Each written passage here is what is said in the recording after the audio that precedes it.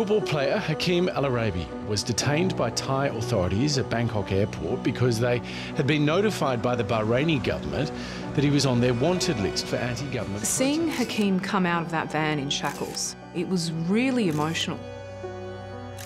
You'd have to be carved out of stone to not have felt the gravity of that situation and how dire it really was. He had 4 or 5 guards around him and he was barefoot, which is poignant because the kid's a footballer. And he's shackled and the whole place just erupted. He was very, very scared, very frightened, very distressed.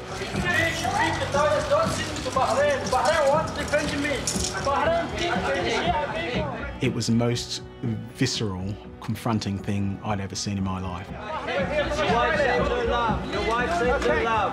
Hakeem, Australia is with you, buddy. I was just yelling at him, trying to give him some heart, trying to give him some hope. Your wife sends her love, Hakeem.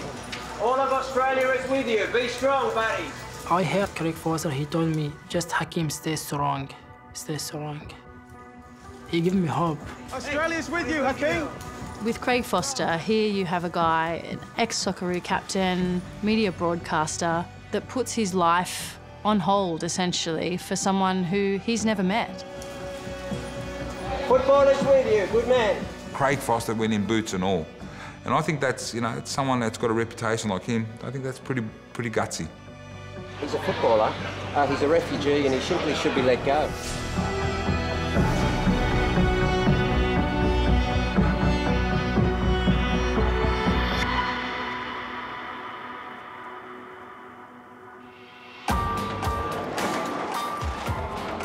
Evening. How are you, buddy? Good night, mate. Yeah, thanks, bud.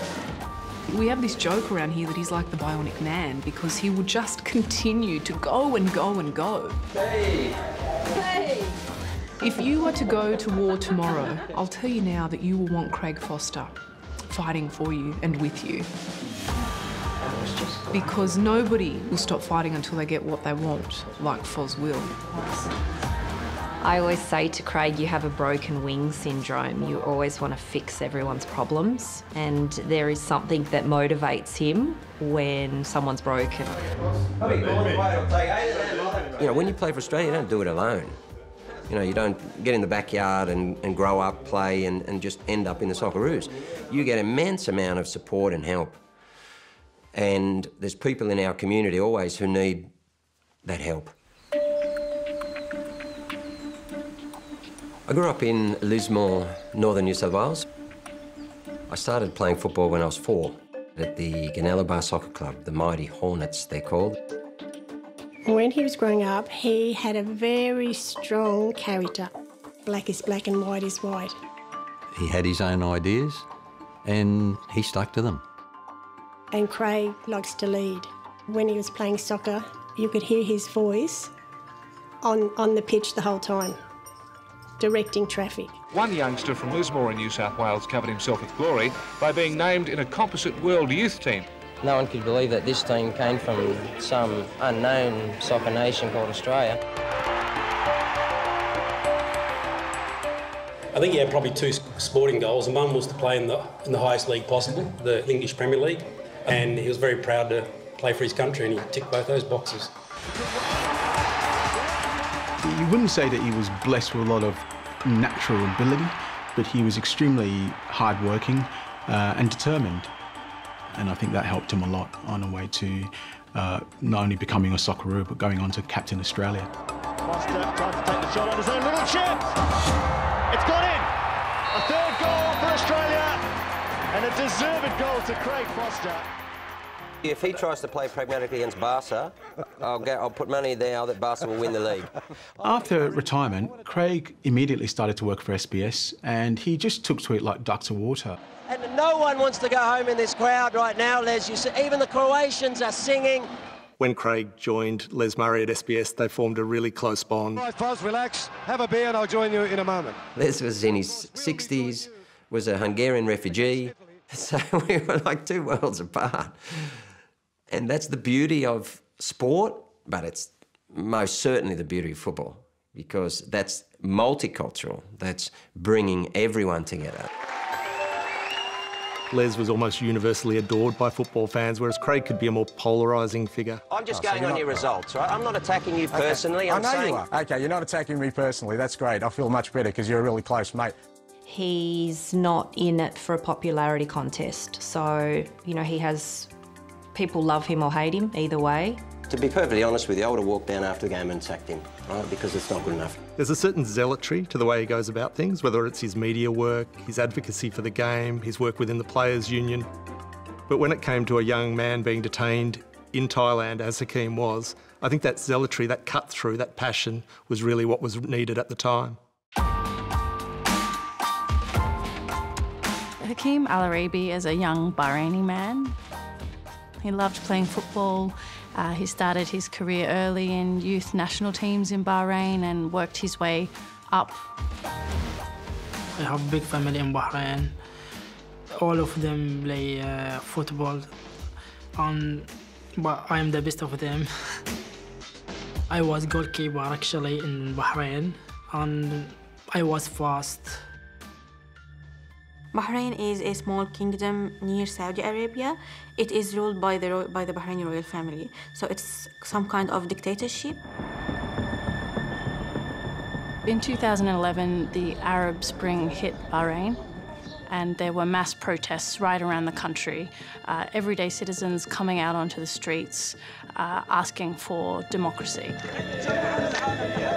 Hakeem, naturally, as a young person in Bahrain, could see that and was caught up in that. Being a well-known athlete and the notoriety that that brings made him a target with the government. He was accused of being part of a group that allegedly burnt down a police station, despite the fact that he was playing on television at that very time in a football match for his professional club. He was arrested and tortured. And he talks about being beaten on the legs, which are common stories across a range of athletes, because over 150 of them were incarcerated at that time. He started beat me. He put something in my eyes. I don't know why. I didn't do any crimes. The 5 policemen, when they tortured me, they say, Hakeem, we know you will never play football again. The president of the Asian Football Confederation, Sheikh Salman, was the president of the Bahrain Football Federation at the time. And of course, he's a member of the monarchy. And when these footballers were incarcerated, Salman said nothing and did nothing on their behalf. If your first job is not to protect your players, protect your athletes, then I don't know what is.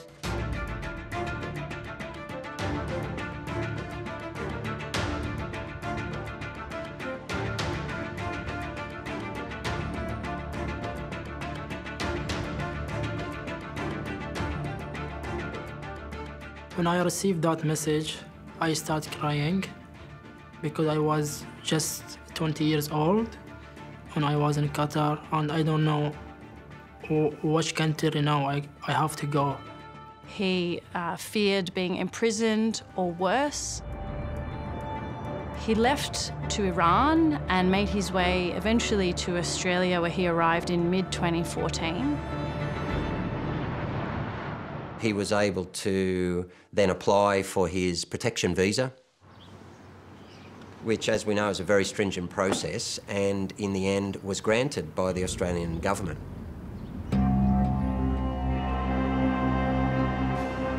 When we heard that Sheikh Salman was a candidate to become the president of FIFA, we were very concerned. When I say we, I mean the Sport and Rights Alliance, the whole sport and human rights movement. I'm honoured if people think that, I'm a favourite.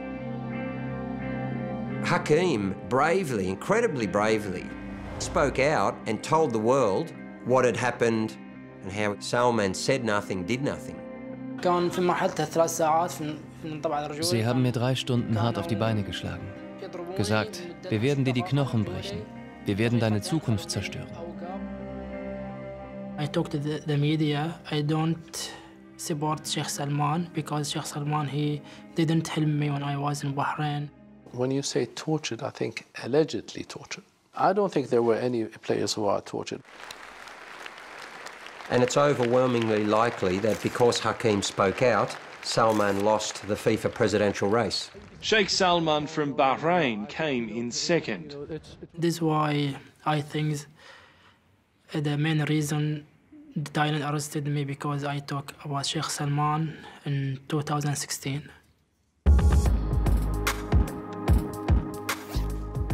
Season 2018, Pascoval Football Club, we were looking for a defender, and Hakeem became available. Hakeem was a very, very competent, solid defender. Exactly what we needed at the time. And when we did sign him, it was probably one of our most successful seasons we've ever had. I really enjoy being with Pascoval. We were fourth in the tables. It is really very nice days. We just saw Hakeem as the person he was. Little did we know that his past would come back to him the way it did, you know.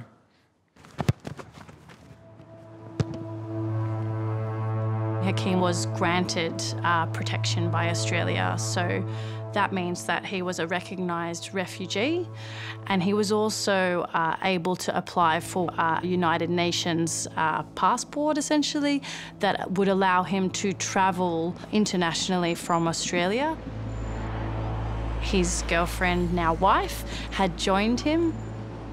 They decided in 2018 to go on honeymoon together to Thailand. I called many times to the Australian immigration to ask them, am I allowed to travel outside to Australia because I have a case in Bahrain? They told me, yes, everything will be fine.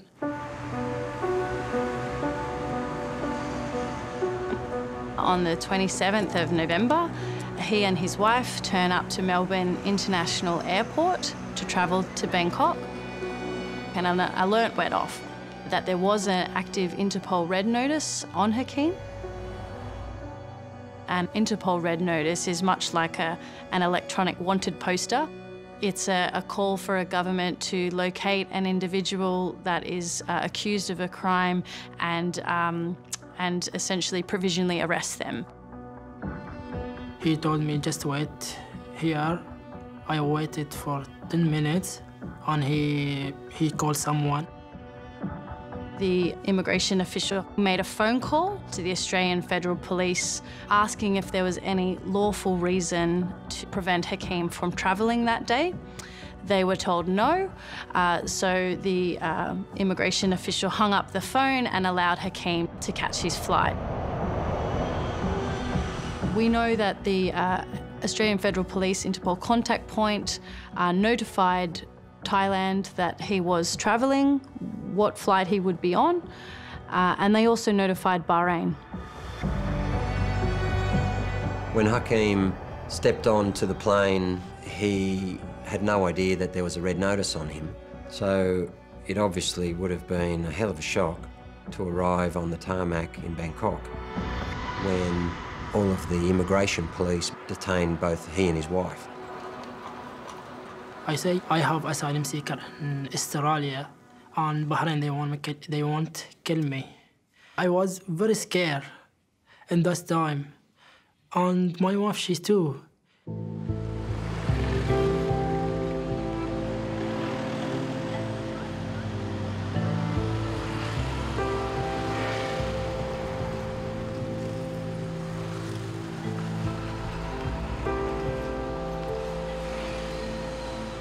I am in the detention in Bangkok for 2 days. I just want Australia help me to to Australia again. I don't want to back to Bahrain because they're very dangerous in Bahrain. On that Thursday morning, we got a message and we saw that Hakeem had been detained. His wife had done a video and he said, I'm detained in Thailand, and Bahrain wants to kill me. We just thought it's one of our players and we needed to help this kid get back. So we shared that video. This is my bed. Our initial goal was just to get the word out as quick as we possibly could. I don't actually recall specifically who contacted me about Hakeem, but I knew that I had a responsibility as an ex-player. I was a refugee ambassador with Amnesty, and I could see that there was no coordination. I'd never run a campaign before, so I was making it up as I went along.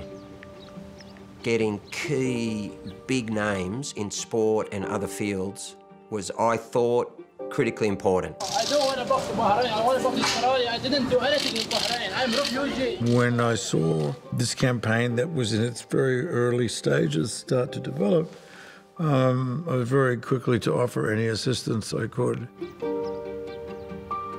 Craig was getting up at 5 in the morning and he wasn't going to bed till 11, 12 at night. And he's like, what's FFA doing? You guys need to do this. Who's speaking to the Premier? I mean, he had me sending out tweets to Scott Morrison. So, you know, that's, you know, whether Scott Morrison read them or not, I don't know.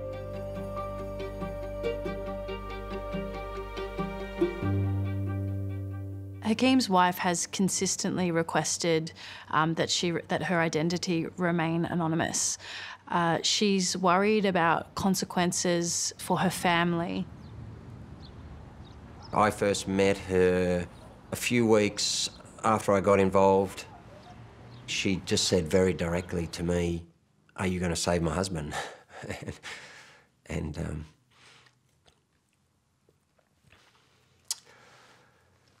you know, I won't forget that moment.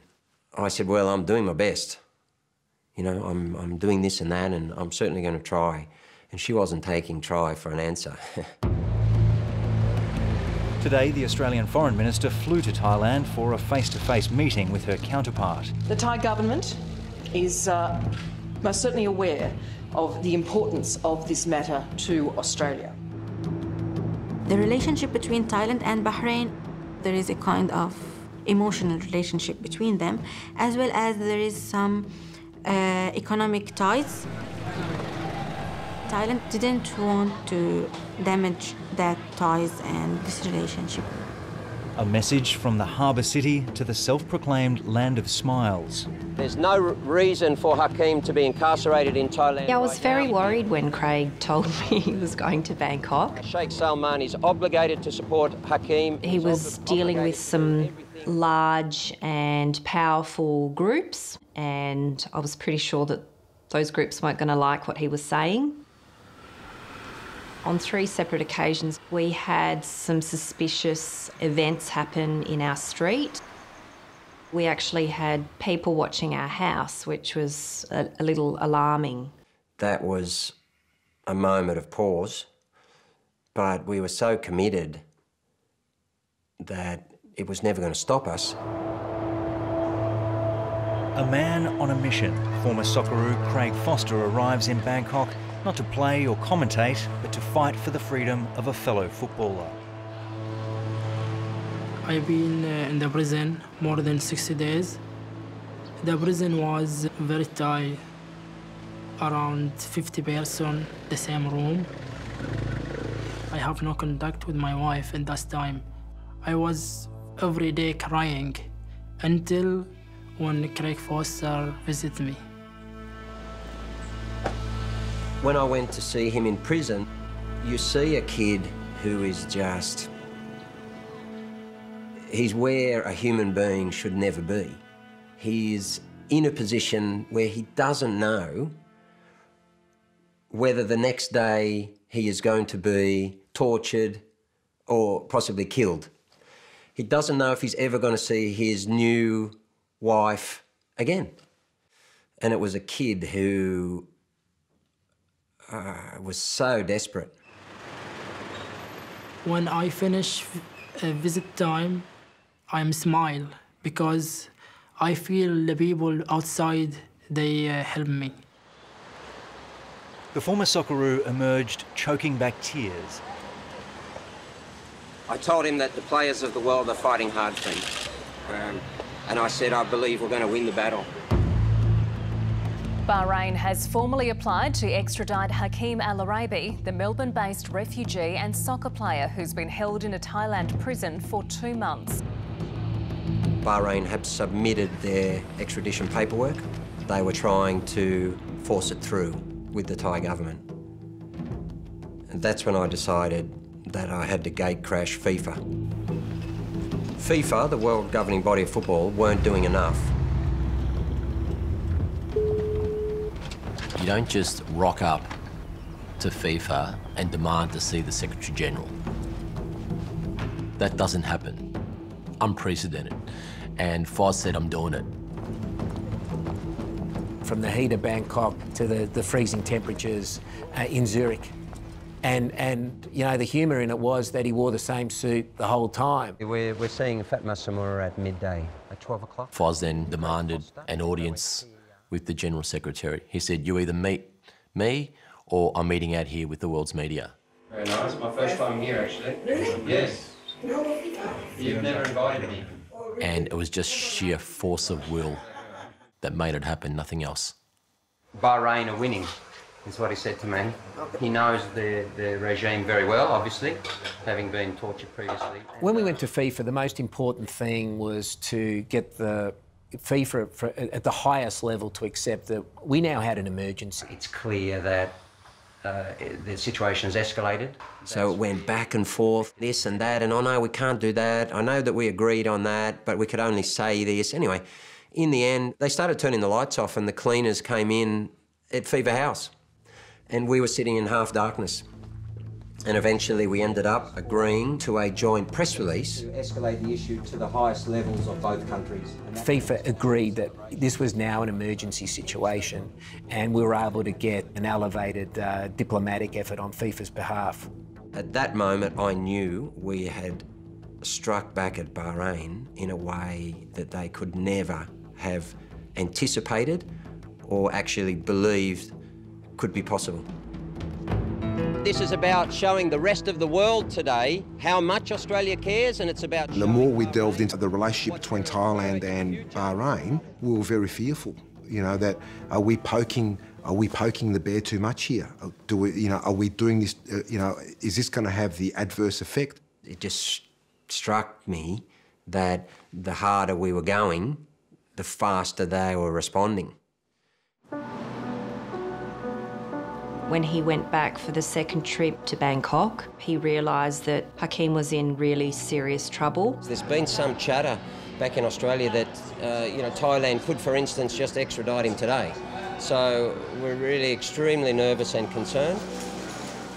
An extradition hearing for refugee footballer Hakeem Al-Araibi has... The moment where Hakeem appeared out of the prison bus, not only with his ankles shackled but also in bare feet, was the turning point of the campaign, without a doubt.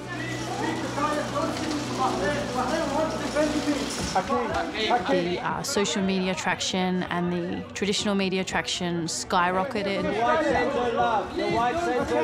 I think it was the first time that Hakeem's humanity really shone through. He was no longer a Muslim male refugee. He was obviously in a state of disorientation and distress, and people saw that and reacted to it, including our own Prime Minister. The Prime Minister, Scott Morrison, has written to his Thai counterpart, expressing his shock at seeing the detained footballer Hakeem Al-Araibi in leg irons. It is within the executive authority of the Thai government to actually enable him, under their law, to be returned to Australia. What the shackles did was they brought the world down on Thailand. Pressure is mounting on the government to release a football player who is being held on an extradition request from Bahrain. He holds refugee status in Australia. Save Hakeem, the hashtag was trending worldwide, and Craig Foster was at the core of that. We'll take you to Canberra, where the Prime Minister... The Australian government was going extremely hard. Our embassy was brilliant. Maurice Payne was unbelievable. We are asking Prime Minister Prayut... So all of that created the conditions, in my opinion, which allowed a solution to be negotiated.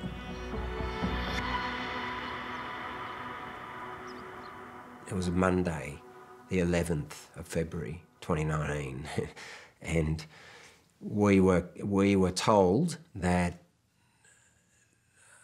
Thailand were going to let him come home, and that Bahrain had in fact withdrawn their extradition order. But it was just an absolute sense of just emotional and physical collapse. And I just could have slept for a week. The Thai foreign minister had conversations at the highest levels with the Bahraini royal family directly before the decision was made to release Hakeem. And in breaking news, refugee footballer Hakeem Al-Araibi will be sent back to Australia tonight. I was just waiting for this day. They take me from prison to the airport. When the plane landed, I really feel I'm safe. To see Hakeem and Foz come together in that moment is something that I'll never forget. It was this culmination of one guy's, tragedy and another guy's inspiration. It really was a special day for my life. And Craig Foster, he was there. When I saw him, I hugged him. If not Craig Foster, maybe I'm still in Thai prison or maybe in Bahrain.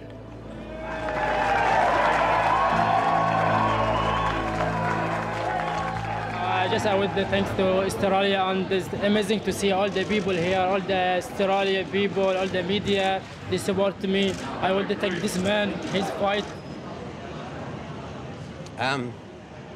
Sorry. Good on you, Fozzie! A young Australian reunited with his wife. That's the most important thing here. It all paid off, and we were just so happy for Hakeem and his wife that they could start their life again. Our newest Australian, but someone whose Australian values have always been deep in his heart. This is my life. I want to do something special for Australia. They give me a lot of things.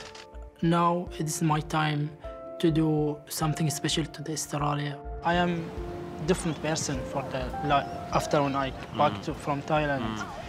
The thing that most surprised me after he got back was a really strong sense of guilt, because the next day I had a whole avalanche of emails and messages and things from people who were also in trouble. I got to speak. Asylum seekers who were in detention and somehow got a message to me. So I am lending my voice wherever possible.